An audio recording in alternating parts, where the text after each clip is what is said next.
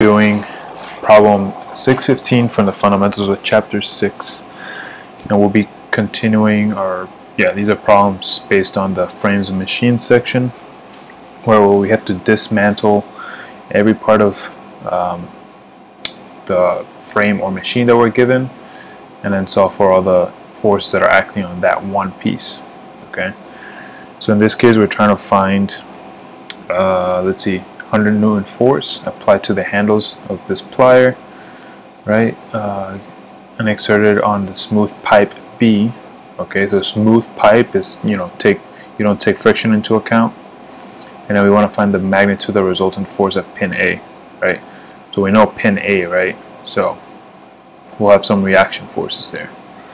So we're gonna either, there's two choices you can do. You can either look at, I guess, this part of the, this part of the plier, okay, or, oh my god, or you can look at this part of the plier, okay, and that's what I'll choose. It seems like it kind of just sticks out, right? So there's gonna be hard to draw, but let's actually, you know what, I will just draw it here. So I'm just gonna draw all the forces on this part, that way I don't have to draw it and make it look really messy. So what are the forces acting on the top part of the plier, where we have, we have A, Y. Let's see, we have a force down, so the smooth pin or the smooth tube exerts a force downwards, and let's call it NB, right? Because if we draw the free body diagram of just the tube, right, it's gonna get a force this way and this way, right? Two compressive forces, right? So then on each end it's going to be exerting a force this way, and on the top side this way, right? A third lob pair right here, and a third lob pair right here, right? For all you physics majors, remember that. Okay, so those are the three. Oh, and I forgot. Let's see, if NB is going this way, then I'm going to draw AX going this way. Okay, so we have AY, AX, NB, right, and this 100 Newton force. And they also give us this 45-degree angle here, okay? So if I were to,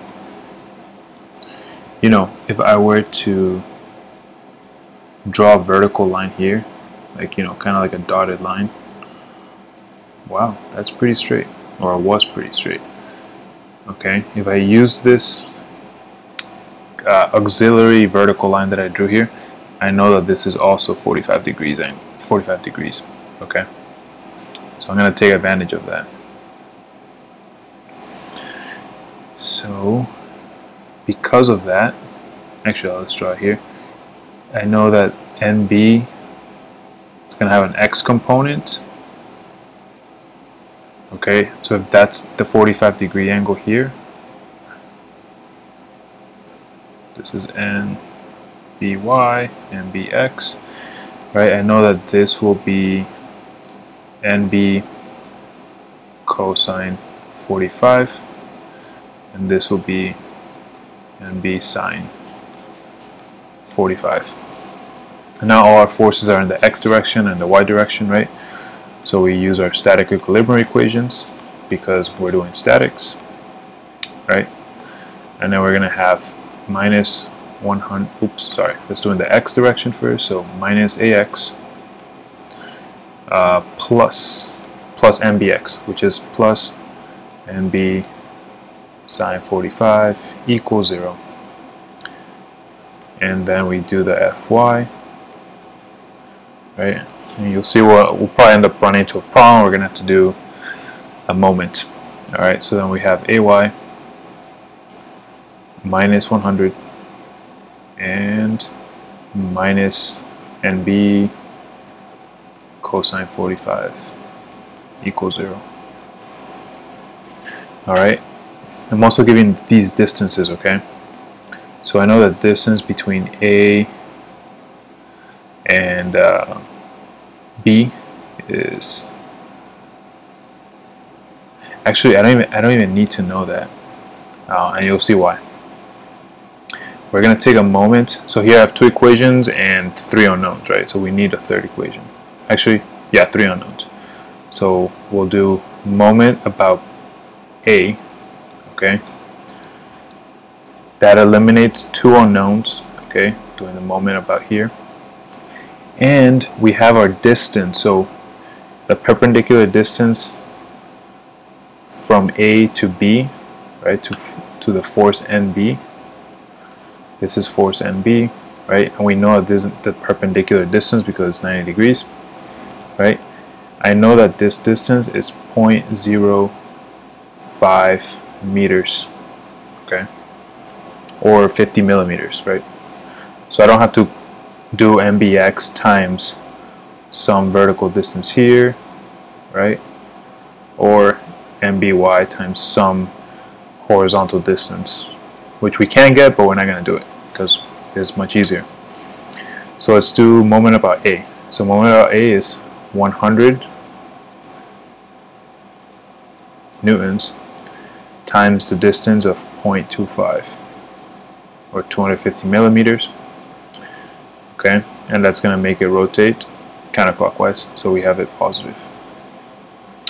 And then we have NB is trying to make it rotate the opposite way, so it's minus NB times 0.05 equals 0.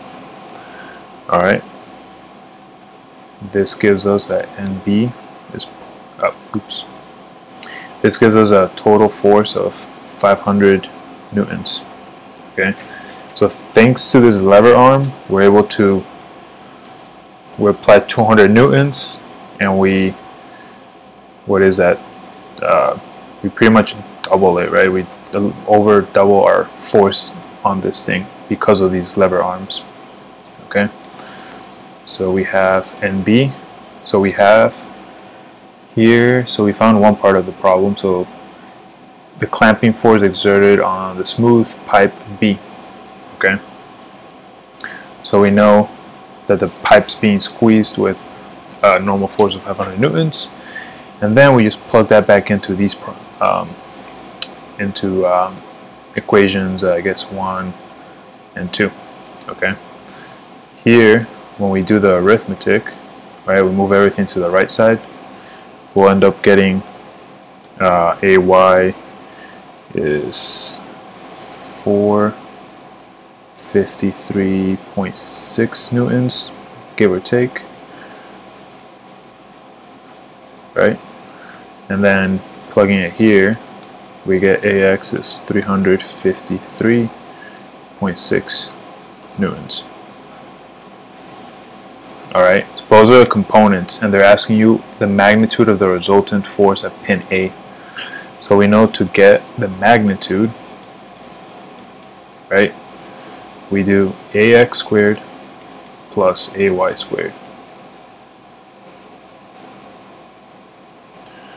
Okay, and this, when we plug that into the calculator, we end up getting 575.1 newtons for the magnitude. Alright, yeah, so that's all.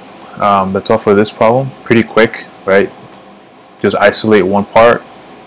Always break down your forces into X and Y, like I've been preaching for the last 60 videos or however many, right? And then proceed doing your problem, right? And yeah, so, and if we wanted to get the, if you wanted to get the direction of that, you just do the inverse tan, right?